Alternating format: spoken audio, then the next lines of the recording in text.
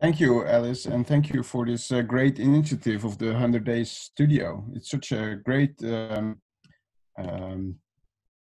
that's the wrong, it's such a great and terrific initiative with all these different speakers, academics, as well as practitioners. So it's very inspiring and it's very nice to be a part of it. I'm very happy also that George Beard is here with us too. So that we can have indeed a conversation together on just our, let's say, one of our intellectual resources of our work within architecture, Hannah Arendt. I think I don't have to introduce George here, but just briefly, he's a Toronto-based architect. He's the founder and principal of Baird Sampson Neuert Architects. He studied at the Architectural Association, amongst on other places. He's actually a writer of numerous books, amongst them The Space of Appearance, which is actually a term from Arendt's, a notion from Arendt's writings, and Writings on Architecture and the City. He's also an educator. He has been a professor at Harvard, and he has been the dean of the John H. Daniel Faculty of Architecture at the University of Toronto. And just to introduce briefly myself, I'm actually at the moment a senior assistant at the chair, as well as a lecturer at the chair of Professor Tom Avermaete at the ETH in Zurich. I studied architecture and urban design at the Delft University of Technology, where I also wrote a dissertation, which is called At Home in the World, which actually stresses the public aspects of architecture through the lens of Hannah Arendt. But we have this conversation actually, well, it coincides with two publications. One is this reflection on the work and the writings and the teachings of George Beard, which is really fresh from the press. I haven't had, the book is not distributed yet, or I think George already has a book, but I didn't see it yet. But this is a great book on the work and on his contribution to architecture. It's edited by Roberto Damiani, and besides Michael Hayes, Kenneth Frampton, Peter Eisman, John Ackman, Pierre Vittorio Aureli, and many others. I also write a chapter in this book where I reflect on Hannah Arendt's, Hannah Arendt's writing as a source for George's writings. And this, second, also a publication that I did not have myself yet, but it's also just from the press last week, the new issue of Oase, which is called Table Settings, Reflections on Architecture with Hannah Arendt, which I edited together with Christoph Grafe and Catharine Koekoek. And it takes Hannah Arendt as a starting point for a reflection on architecture. And amongst others, like also Pierre Vittorio Aureli, also George Beard contributed to this issue with the reflections on Arendt's writings and how her ideas consciously as well as unconsciously has shaped his designs. This conversation today does encircle Arendt's ideas and how these ideas might be relevant to architecture. So that's partly is that on public space, but it's a little bit broader than that. I prepared a very brief introduction to her work, which might be a bit abstract, but of course I can refer to this Oase, which is on the screen now, if you want to have a more in-depth introduction to Arendt's writings. Arendt was actually born in 1906 in near Hanover in Germany. She studied philosophy with Martin Heidegger. She wrote her PhD with Karl Jaspers. And then, because of the upcoming Nazism in the 30s in Germany, she had to flee the country. She first fled to Paris, where she met Walter Benjamin. Then succeeded to flee to the United States, where she lived until her death in 1975 in New York. All of her writings somehow can be understood from this experience, to be excluded from the public life, to experience radical changes in the realm of politics.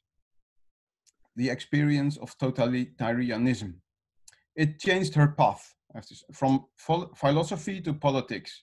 She literally distances herself from the vita contemplativa, as she stated, in favor of the vita activa. She did not go after an academic career, but preferred to be independent, to publicly discuss and write about topical issues, particularly political issues, in magazines like The New Yorker, as well as in many books.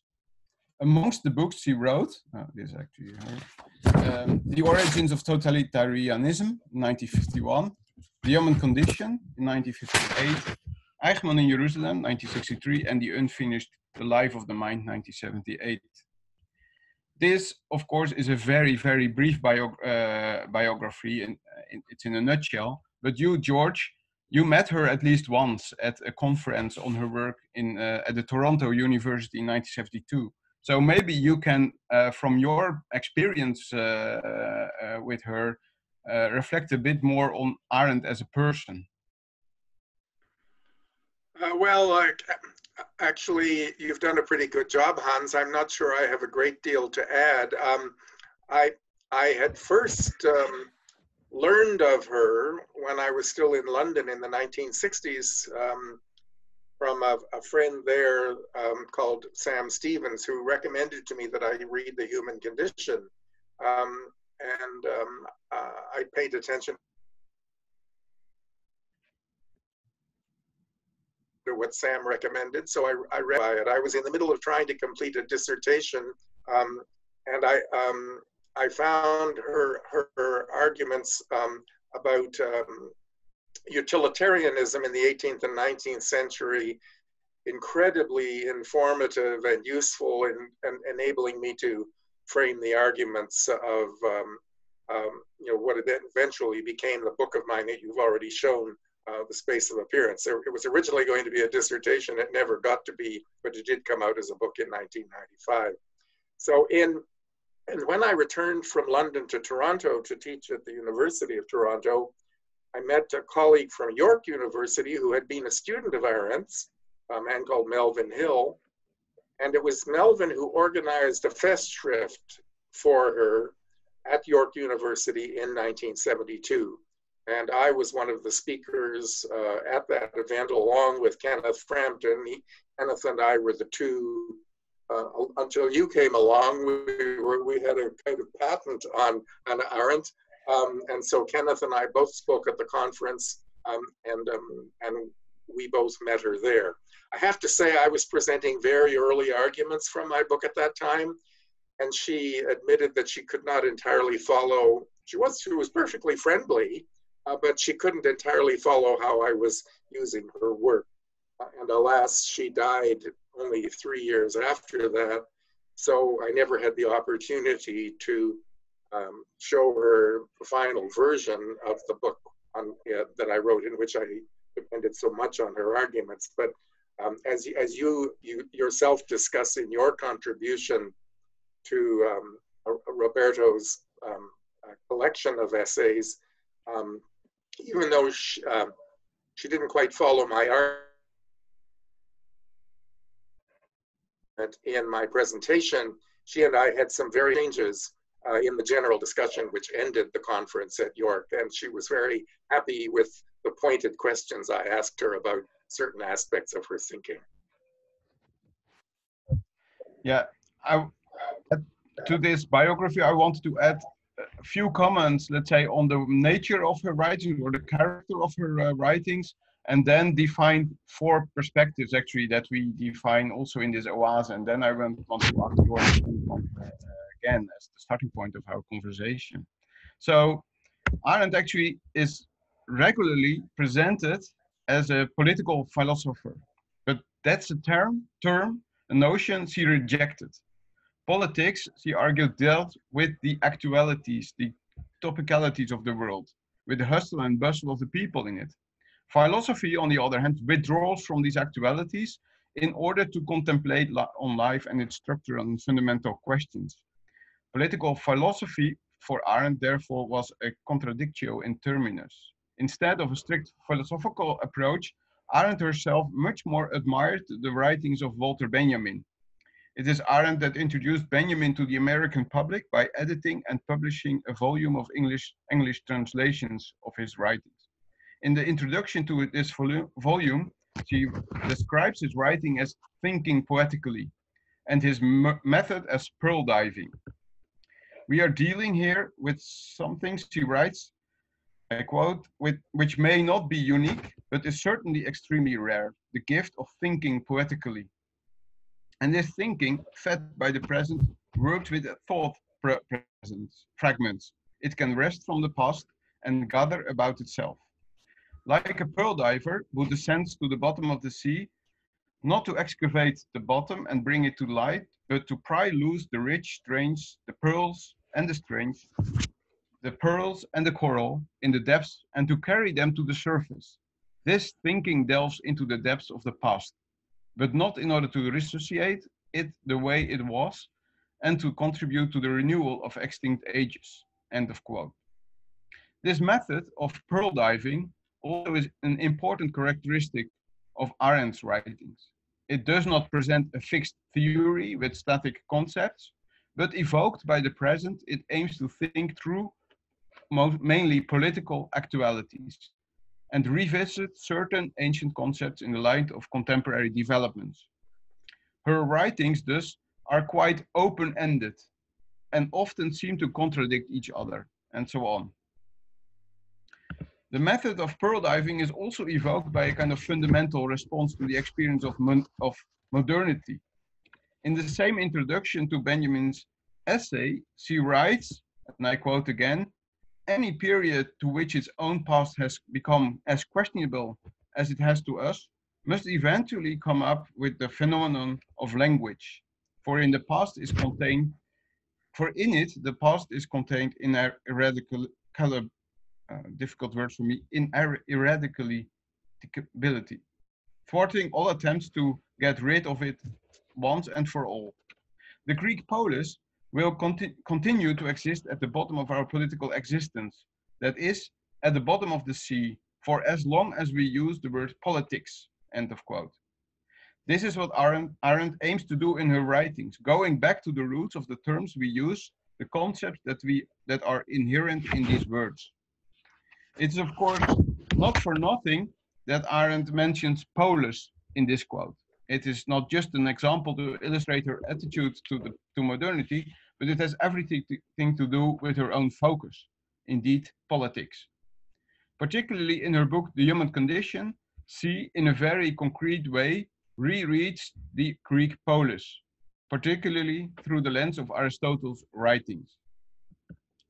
This brings us to the kind of second characteristic of her writings, I would say. It is, which is that they are very literal and concrete, which is a kind of literal and concrete spatiality. It is rooted in cities and larded with spatial and architectural references, metaphors and concepts, such as public space, the space of appearance, and the wall. She herself has stated once, in a reflection on the writings of Karl Jaspers, that spatial thinking is to be seen as political thinking, not because it's concerned by a specific site, space, or program, but because it's bound to the world and the people in it. Its deepest aim, she stated, and I quote, is to create a space in which the humanitas of man can appear pure and luminous. That's actually her aim of what she does also with her own writing. So, however, despite such immediate architectural references, her reflections wherein these references are used cannot be read as directions. Her work is a trial to understand present developments, not to predict a certain future. The architectural terms therefore can be seen as pearls brought to the light of the present to understand what has been lost over time, but which is still present in our language and still influences our ideas and ideals. The ideas of these kind of pearls is, of course, to offer a frame to think. And Arendt actually presents thinking as examining whatever happens to come to pass or to attract attention regardless the result and specific content, end of quote. In this brief remark, Arendt asserts two important aspects of thinking, which is also, of course, comes back to her own writings. First, thinking is evoked by the things that happen, by actual experiences. It aims to understand what happens or how it happened. And second, thinking is free to examine these actualities and experiences, not bound by the application of particular theories. To think freely, the human being requires the capacity of imagination, the ability to examine the experiences from different positions and to imagine where it comes from and where it might go. The end of thinking, Arendt continues in her introduction, is not contemplation, nor knowledge, truth, nor certainty, but meaning and understanding. That's actually very important, I think. In that sense, that's also what she writes in the Human Condition, in her introduction to the Human Condition. To think is an attempt to understand. And how she writes it in the Human Condition is, what I propose therefore is very simple. It's nothing more than to think what we are doing. Now, this conversation, I wanted to start this conversation with a definition or a proposal of 4 themes that can be found in the writings of Arendt that are still relevant for the field of architecture today. These 4 themes, actually, we prepared, that is we is Christoph Grafe, Catherine Koekoek, and myself, we prepared these themes for as the starting point of our OASE issue that I just presented. The 4 themes are actually plurality, thresholds, culture, and action. And I will briefly introduce these, but that might be a bit abstract, but I think that in our conversation it will be much more concrete thereafter. So the first theme that can be derived from Arendt's writings is this idea of plurality, which is very important for Arendt. Arendt addressed the character of public space as a political thinker. She did not immediately think of the squares and streets of the city, even though her reference is, as I said, the Greek agora and the central square in the polis. The essential aspect of public life for her is plurality. It reveals differences. Public life reveals differences. And of course, the background why she stresses this is, of course, her experiences with Nazi Germany. For her, therefore, it's very important to state that men, it's also always the plural who live on the earth and inhabit the world. Each and every person, and that's what she stresses again and again, possesses the capacity of beginning something anew, end of quote. This plurality of inhabitants of the world includes the plurality of perspectives and experiences of the world. And only through the multiplicity of these perspectives and the tactile experiences, Arendt states, we can be certain of the reality of the world. This concern about reality is not simply a philosophical quest, but it affirms also one's own position within a world in common. Important from an architectural perspective is obviously the idea that the world can be understood through the juxtaposition of numerous perspectives. But moreover, it's important to see how Arendt intertwines the human experience of appearance with this assurance of reality. This is not another metaphorical spatial term, but it embodies concrete and tangible experiences wherein all 5 bodily senses are involved, as can be derived from this quote from The Life of Appearance. In a world of appearances, she writes, reality is guaranteed by the threefold commonness. First, the 5 senses, utterly different from each other, have the same object in common. Members of the same species have the same context in common that endows every single object with its particular meaning. And finally, all other senses and sense-endowed beings, though perceiving this object from utterly different perspectives, agree on its identity, end of quote. Note that appearance, which is very important for her, appearance itself is not a static fact, but a movement of transition from the private realm into the public eye. It is through this movement that the senses are addressed, that others and otherness as well as the world in common is perceived. That brings us actually to the second theme, the thresholds. In her writings, Arendt draws a sharp and contested distinction between the public and the private realm. To her, public space depends on the appearance of people amongst one another, where they reveal their uniqueness amongst peers. Public space, therefore, is the domain of action and speech. The private realm, on the other hand, is the realm of withdrawal from the world, the domain of retreat, recuperation, and education. It is the domain of life events that go beyond public speech. The public, for Arendt, stands for freedom, the freedom to engage in the world, while the private realm is bound to the necessities of life. Actually, Arendt draws these distinctions in very architectural terms. In her writings, it appears as spatial distinctions between the public and the private. The privates need to be shielded from the public world and is surrounded by four walls. And then these walls, and certainly also thresholds and doors and windows, which together safeguard the private realm, they constitute a spatial device in itself, which mediates between the public and the private, and which also shields the public spaces as the political spaces. Architecturally spoken, it is this in-between space between public and private that offers the tactile experience of movement that I framed previously, appearing in the world amongst others, as well as withdrawing from the public stage that is actually only possible through these thresholds. This actually also brings us to our third theme, that of culture. Because Arendt also argues that these kind of walls and boundaries, as well as the laws, they are needed to offer a kind of stabilizing protection, as is in this quote, mentioned in this quote, which is on the screen now. And without a protection, without which action and speech actually cannot happen.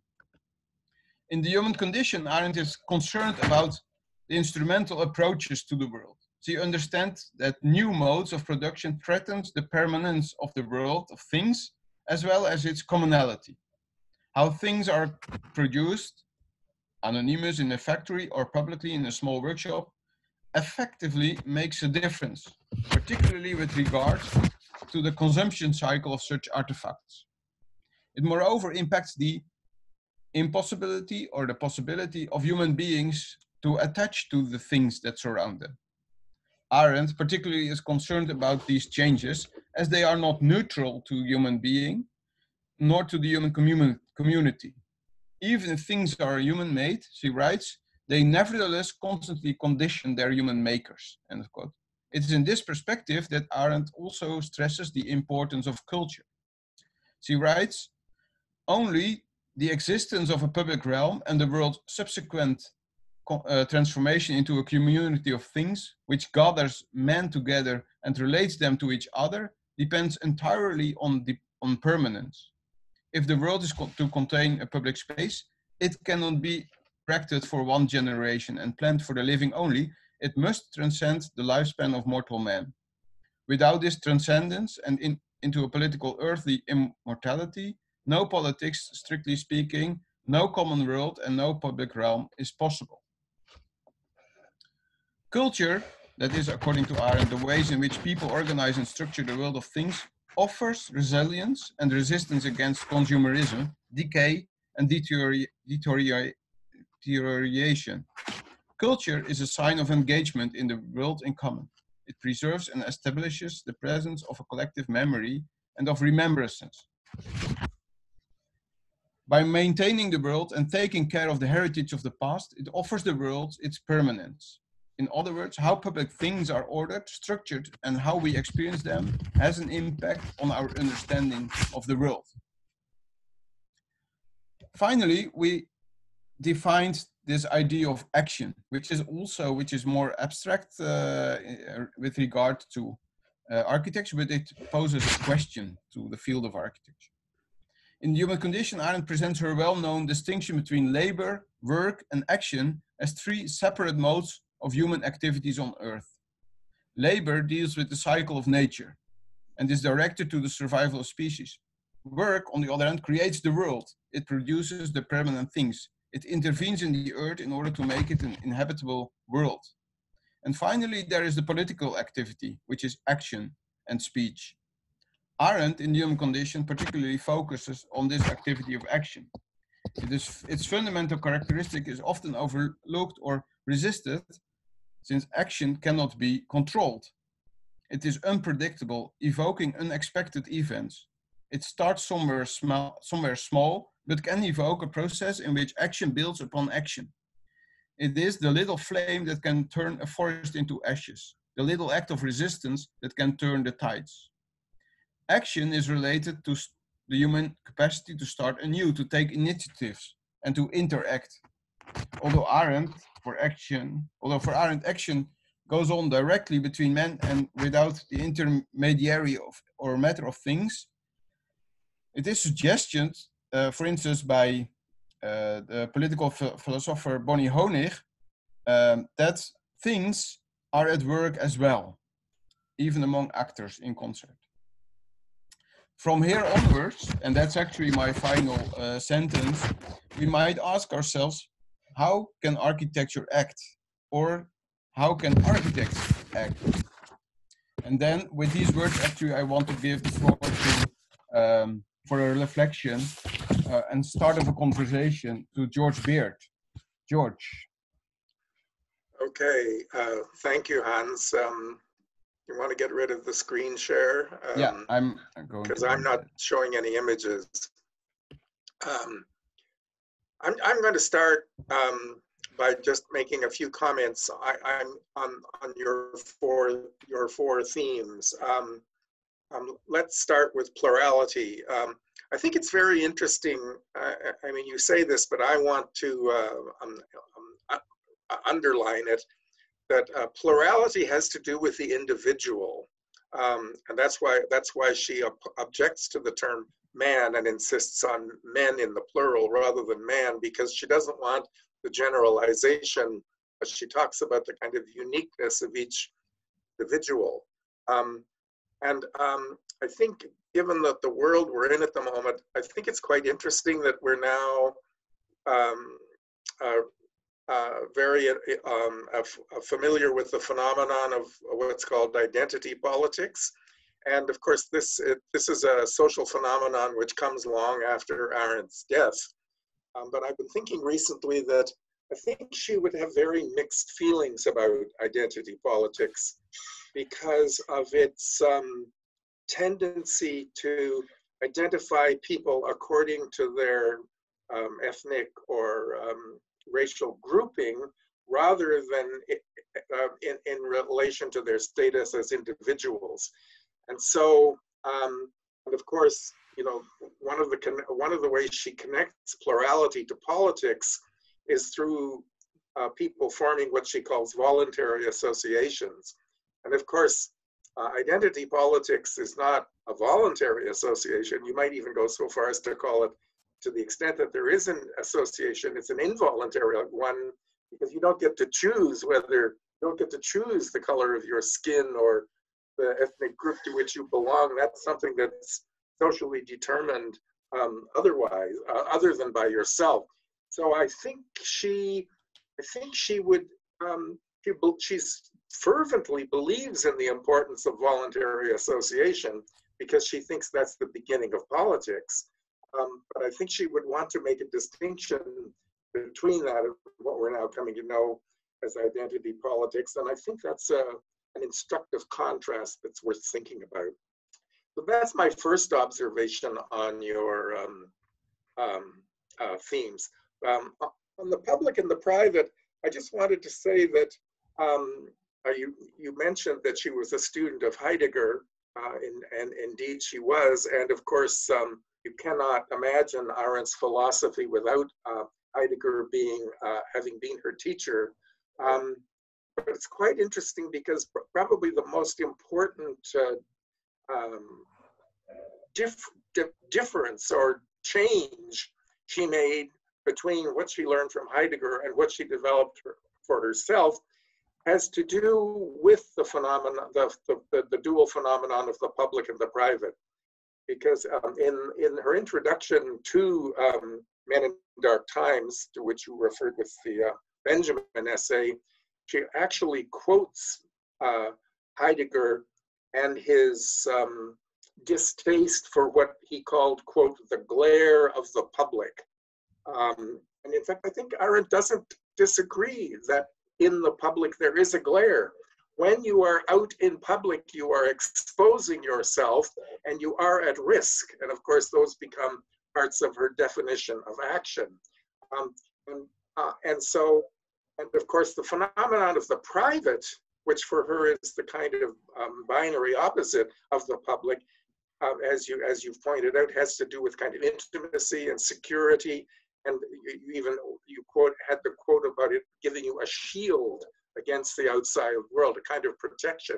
So she's very interested. I mean, I think that the use of the term threshold is quite wise on your part here, because she's very interested in the back and forth aspect of human experience between the public and the private, and the necessity, in fact, of both. And the necessity of both, but also the necessity of preserving the distinction between the two.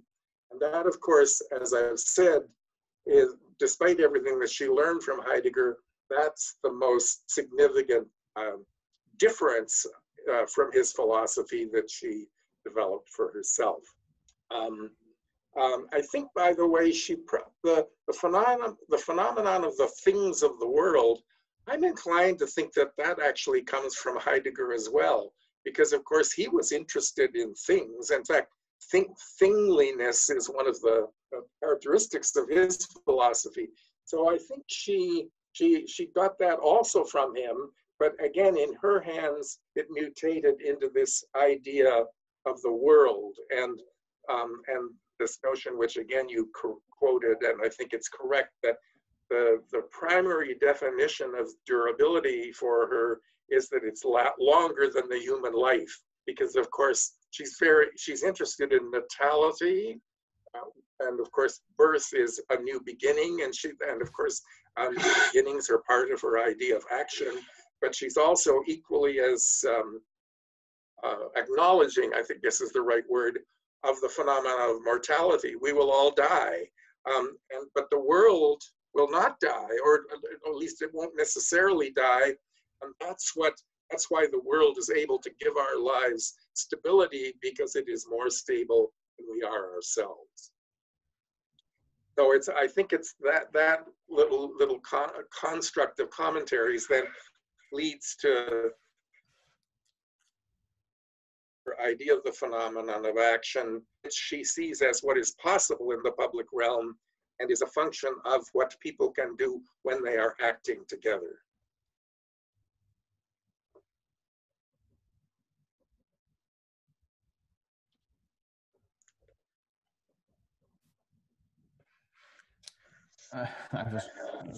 I didn't hear, I think, your last sentence, strangely enough. I was just going to say that you described the kind of hierarchy between labor, work, and action correctly, as I understand her.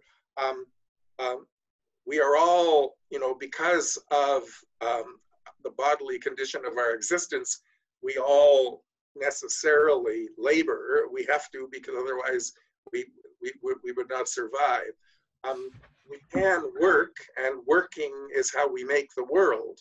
And then for some of us who have the courage to go out in public, as I've called it, then that's when the possibility of action comes up. But for action, we need to be among our peers and to be able to engage with them in ways which would not, some aspects of which would not necessarily be obvious to ourselves without the participation of other people in the world with us.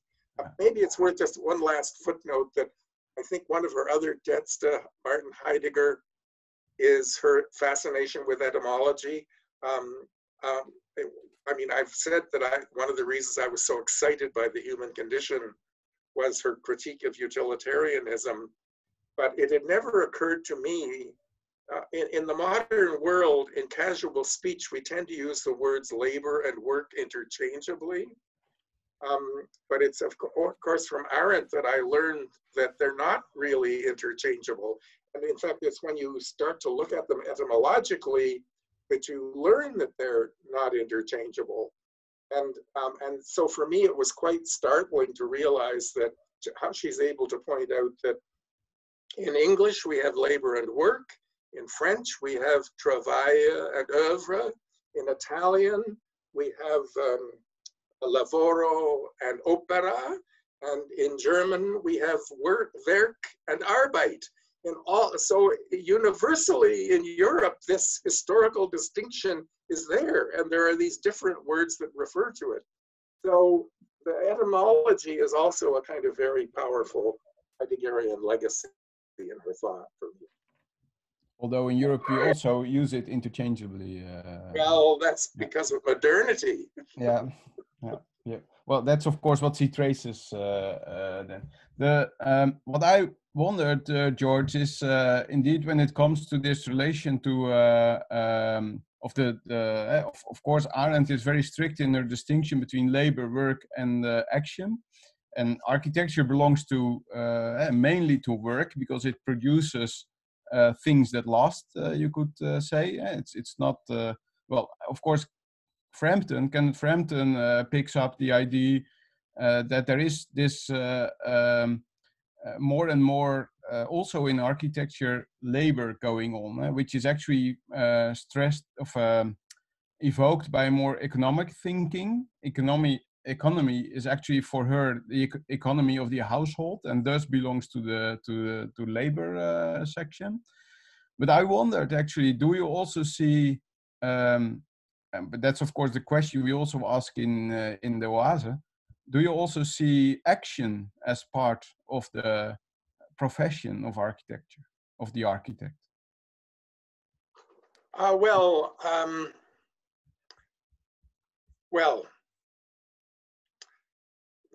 for me, that's a complicated and difficult question, and I'm not quite sure. When you say as a profession, then that's the qualification that makes me hesitate. Obviously, the architect has the same capacity to act as any other person. So certainly the architect has the capacity to act. Whether the architect is acting in his capacity as, he's certainly working in his capacity as an architect. There's no question about that. And to the extent that he is a kind of sort of participant in public discourse about architecture, I mean, I suppose that's a kind of action. I do think, by the way, that sometimes she's criticized for using these terms, which people see as polarized. But my own sense of it is that in her work, she doesn't see them so much as polarized as nuanced gradations. So that I don't think she would, so long as one acknowledges the importance of the distinction, I don't think she has any problem with blurring the boundary lines between them. So in that sense, I think the architect probably does have the capacity to act. But that does not mean that work is action. No, we will come back to that later. I always. I of course also am thinking about that in how far you can see design as starting things anew, things that are not yet known, and you also don't know where it ends. So, do you? Of course, there's this kind of parallel between design and action in that sense, but still, it's of course it's work. You need to draw it in order to bring it further as well. It's not something that is immediate, like Arendt assigns action, but it's a form of starting things anew, and also to show other peers, let's say, how things can be. So how do you reflect on the activity of design? Well, I agree with the characterization you just made. It obviously does new and show how things could be. And so to the extent that both of those are action, then Yes, you are right. That having been said, however, you never know, the architect never knows how the artifact he or she has created is going to be used. I mean, so to the extent that there's any capacity for architecture to generate action, the ways in which it will do so are not within the architect's control. And in fact, that's part of the unpredictability of the situation. So I mean, I tried to, and, well, you know, the public space book that I've written, it's one of the things I tried to do there is to articulate this distinction a little further. And that's why I described visibility, propinquity, and continuity as essential characteristics of architecture in relation to publicness. And of course, you can't have action without publicness. No.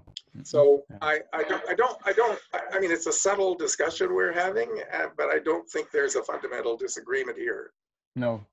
Oh, that brings me actually to the question also. I don't know if we disagree on that point, but of course we in the oase we mention, or we refer to Bonnie Honig, who actually asks ask the question if things can act, and right. Act in a sense. Well, they communicate a certain message. You could state that's actually where she starts. I think that. And her reference here is public things, like a library, right. Of course. A library, it well designed, I would say, and open to the public, communicates the message how important reading is in this society. Or also a public thing like a city hall. It of course communicates how we think of politics within our societies. You could say, but then she asked this question: can public things act? And well, right. Previously you said, well, there I disagree. So I'm of course very curious to your arguments. Right. Well, because this discussion is reminding me a bit of contemporary discussions about the relationship of humans and animals. And you know, as I'm sure you're aware, there are many thinkers, like Bruno Latour would be an example of someone who's interested in almost a sort of version of animals' rights, if you like. And so to the extent that animals could be conceived to have rights, and I suppose it raises some issues which are rather parallel to you're talking about things being able to act. I was at a discussion in New York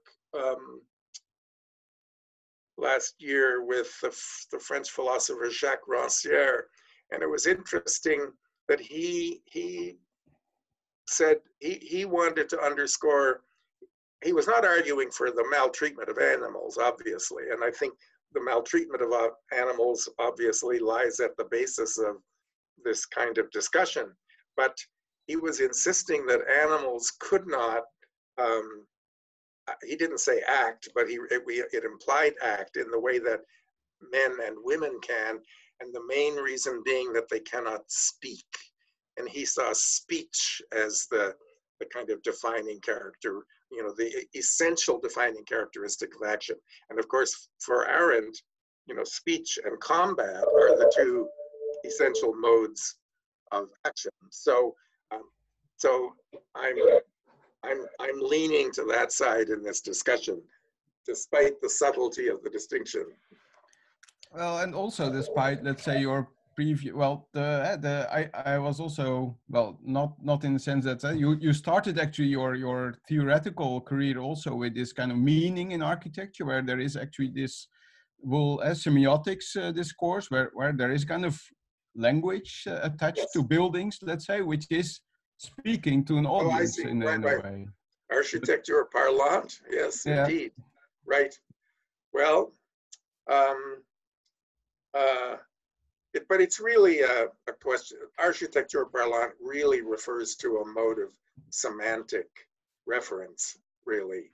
It's not, you don't actually see the buildings opening their mouths and talking. No.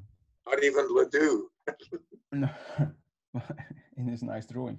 Well, of course, um, the thing is, of course, indeed, for Arendt, action and speech, they belong together. And in that sense, there is no action which cannot be explained in a way. Yeah? So the speech for Arendt is also, you need to explain what you actually are doing in a way, and in order to invite others to join the action, you could say, which is not, action in concert is not possible, I think, without language in that sense.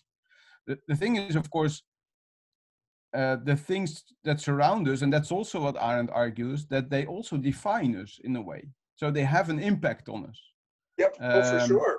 For yeah. sure. Yep. But that's that's of course a kind of slow action, you could say, which you cannot join in. Slow and indirect and unpredictable. Yeah. I see there is not yet questions in the chat, so in that sense we can of course invite a few questions also, but there are not yet there. But then indeed mention it in the chat, and then we can give you the word in a way. What I like to go back to this plurality. I really liked it actually, how you let's say reflected on that also in the identity politics. I also have the idea that Arendt uses that idea of plurality to stress the kind of multiple aspects of the world that are that actually reveal to us only if we are, let's say, part of a community in a way. So the world only becomes real, as he states, when we share, let's say, our experiences of the world. I see that in a way also as an architectural thing, because how we perceive the world is also part, let's say, of how architecture offers, let's say, this kind of perceivement, because that it's about how we indeed enter the world, how we or private, public, and other thresholds, I would say. Is there also, because you bring up this idea of identity politics, I think that Arendt also indeed, I think that Arendt is very critical about identity politics, and that it's much more about the kind of politics of belonging to a certain how do you call that rightly in English? Indeed, that the world is the shared thing, and that our shared experience of the world, that is the incentive of this kind of voluntary association, engagement in that shared world, which is not a shared world only through particular identities, but it's shared because we all live in that world in a way. Would you also see that as the direction? Yes, I agree. And do you see there also an architectural assignment there? Because that's a little bit that we suggest, of course, here. Although I don't know in concrete ways how that might offer well, it's not predefining architecture, of course, but. Well, I once wrote an essay about the new urbanism in which I made an argument against gated communities. And part of my argument against gated community, I mean, the idea of a gated community is that it keeps the people inside safe, and it keeps the bad people outside.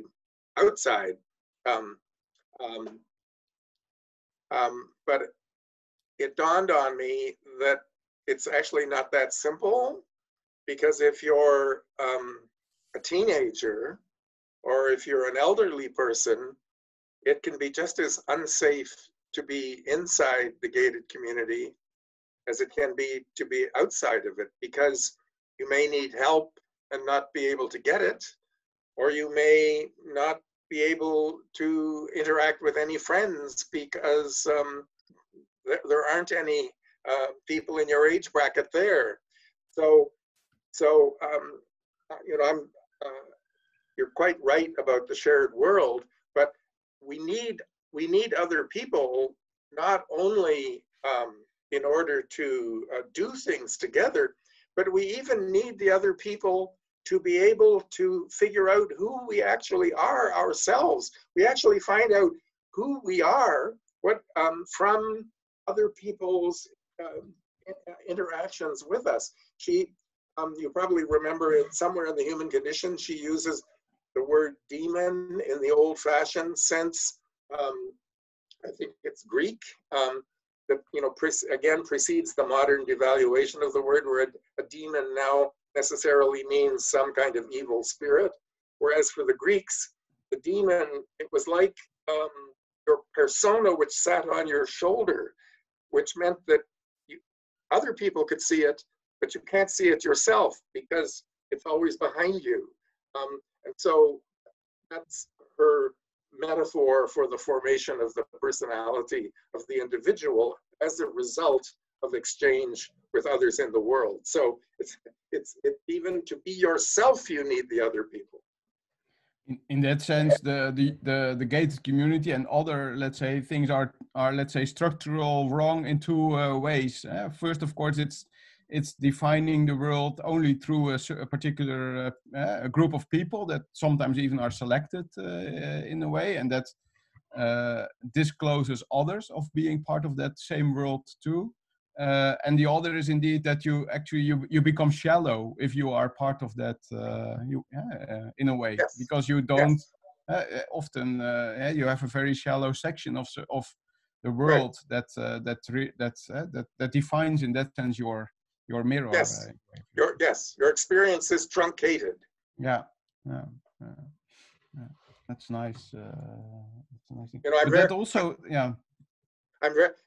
This goes back to the etymology again.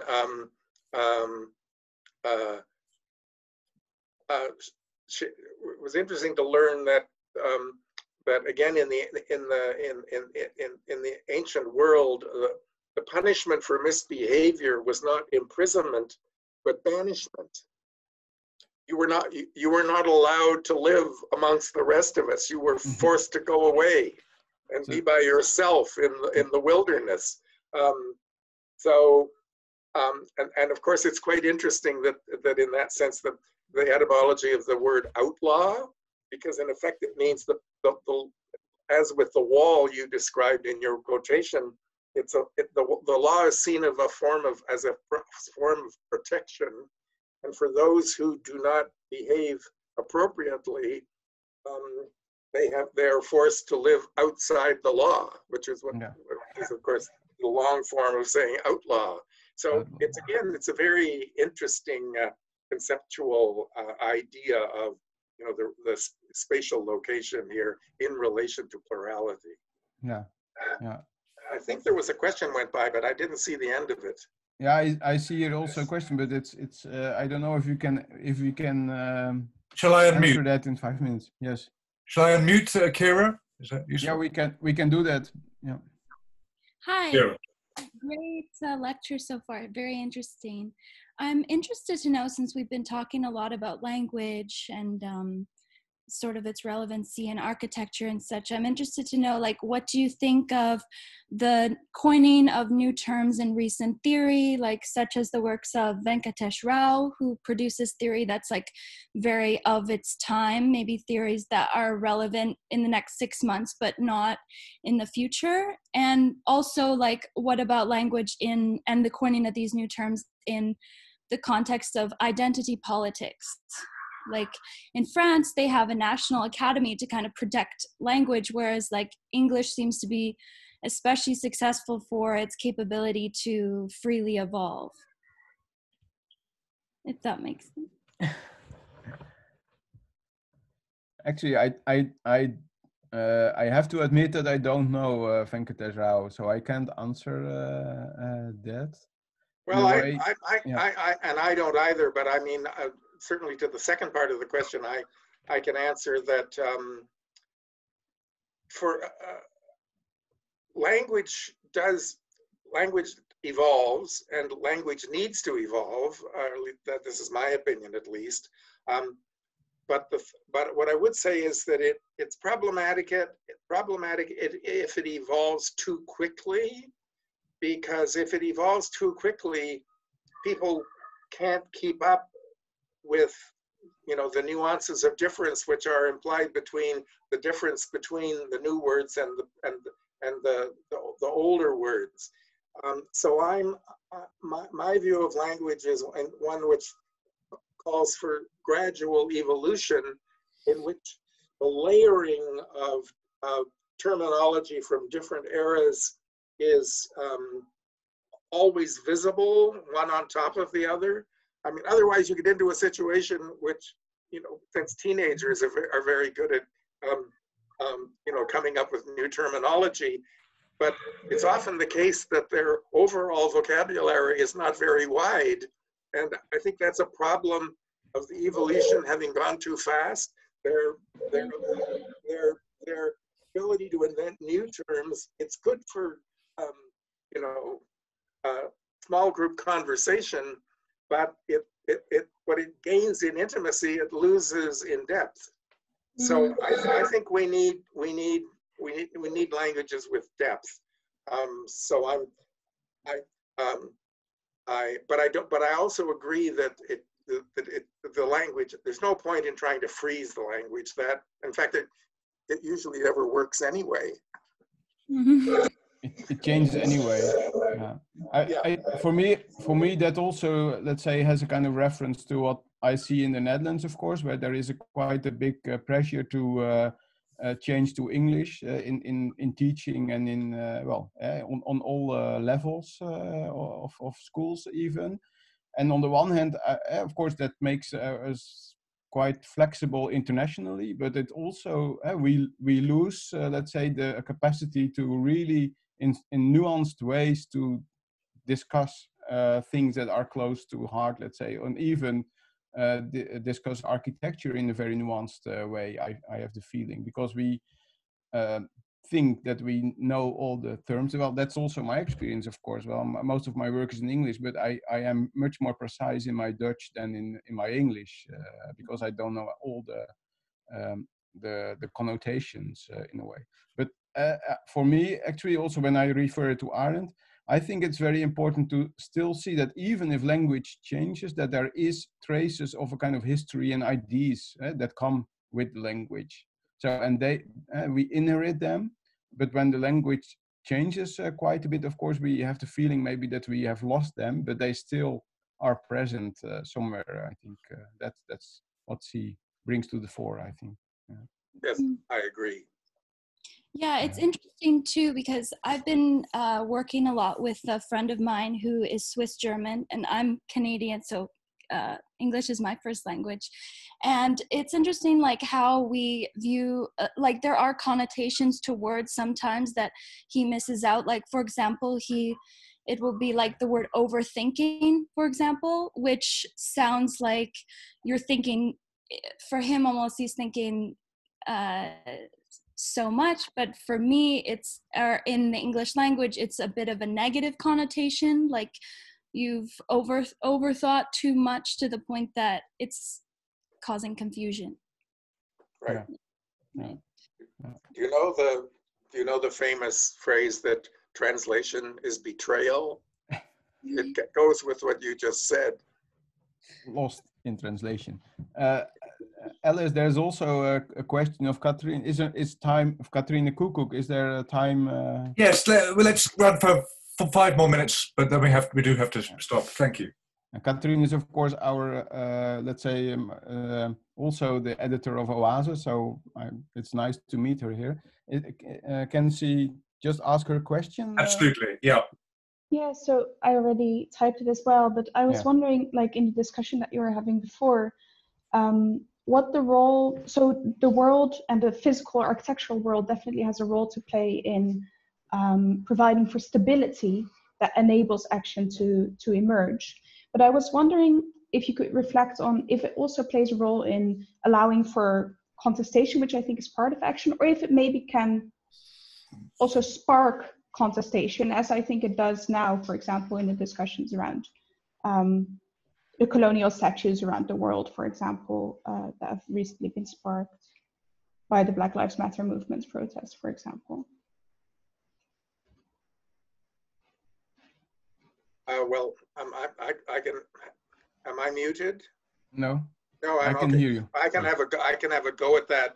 And my first thing will be one of the most wonderful anecdotes. And there's an essay of Arendt on one of her, well, I was going to say heroes, but my heroines, and this is Rosa Luxemburg. And she describes an incident at a meeting of the Socialist International somewhere in Europe in around 1900. And so it's a meeting of the leaders of the socialist parties from the various European countries. And they're discussing policy proposals and what they could work together on and so forth and so on. And she has tabled a proposal for a policy in respect of some issue or other. And Jean Jaurès, who is at the time the leader of the French Socialist Party, makes a furious speech opposing her idea and explaining what a bad idea it is and why the meeting should not agree to accept Rosenberg's proposal. Now, of course, he makes this speech in French, and 1900 is before the days of simultaneous translation.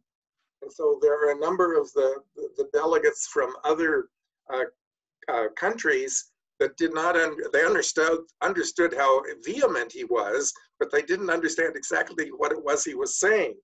And so they were looking around for someone to translate what he said into German. And as it happened, there was no one at that point in the meeting comfortable, voluntary to do that, except for one person who was Rosa Luxemburg herself.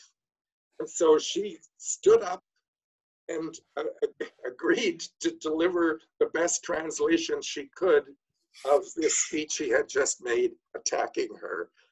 It's such a wonderful story. It sort of captures antagonism and combat and magnanimity all in the same image. It's just remarkable. Very nice story, actually. It's a fantastic story. Yes. Yeah. Actually, the thing is, of course, Arendt indeed has a kind of agonistic idea of public space, which is in a way shared. And I think that when you bring it, well, the world is shared, and therefore you can have this kind of conflict thing. I think so. Well, in that sense, it's of course difficult. We emphasized here indeed on these thresholds to secure the public space. But I would say that that public space, of course, has all sorts of touchstones in a way, or stones that you stumble over in a way. But it's since you still, if you hold true that you share the world together, that the world is common to us all, then it also can be, let's say, that there are these kind of agonistic moments and contestations. I think, as long as you hold this true there. But I don't know exactly. Yeah. So what does it mean for architecture or for the real world? At first, I would say don't make too much statues, but that's the heroes of today are, of course, the foolish people of tomorrow. Yeah. There's many years ago, I was involved in an exhibition catalog which included an essay by a French historian about destruction and vandalism during the French Revolution. And there was a very interesting argument about how it became one of the responsibilities of the French intellectuals who were part of the revolution to persuade the so-called enragés, the kind of angry populace, not to destroy all the legacy of the Ancien Regime, even though they did not disagree that the Ancien Regime should end, but they did not want to destroy all the art. So they went to the defense of the paintings of Watteau, the portraits of the kings and so forth and so on, saying that it was wrong to destroy them. And they actually managed to protect a large legacy of French culture. So my view of the current controversy about the statues is the same, that the statues need to come down off the pedestals. There's no doubt about that, but they should not be destroyed because you know, they're part of history, and what needs to be done is that they have to be recontextualized, and it is the job of architects and artists to figure out the appropriate ways of recontextualizing them. I mean, in this regard, I'm very fond of this. There's another quotation from Walter Benjamin. I have not found this in my own reading of Benjamin, but Frederick Jameson quotes it very frequently. This is Walter Benjamin. There is no document of civilization that is not also a document of barbarism. There's a lot that Walter Benjamin, as we know, was a very wise man, and that's a very wise observation. Yeah. We just have to live with it.